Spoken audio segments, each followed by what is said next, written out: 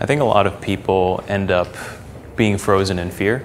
I think a lot of people wonder, can I really take off 9 weeks of work? Will this program actually work? If you're at all passionate about A, leaving your job, and B, starting up something completely new in a very exciting and kind of limitless field, I would say that, this is the place to be.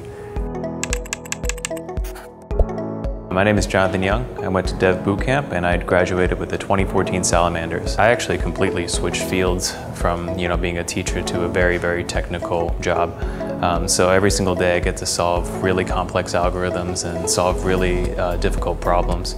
I was finishing up my 2-year commitment with Teach for America, and I didn't really know what I was doing, so I checked out a whole bunch of different development boot camps, from ones in San Francisco to ones in Austin to ones in Ohio. I was looking for a development boot camp with a history of success, the one that had been around the longest, and I know that Dev Bootcamp was the original boot camp and the graduates were always getting job offers, so I decided to go with Dev Bootcamp. A lot of development boot camps, what they end up doing is forcing you just to learn how to code without becoming a very well-rounded individual.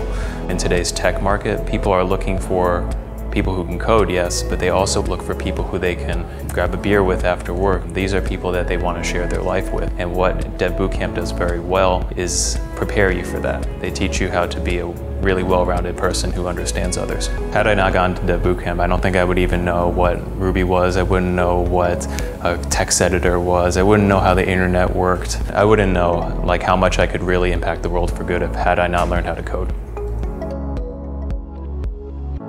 There it is.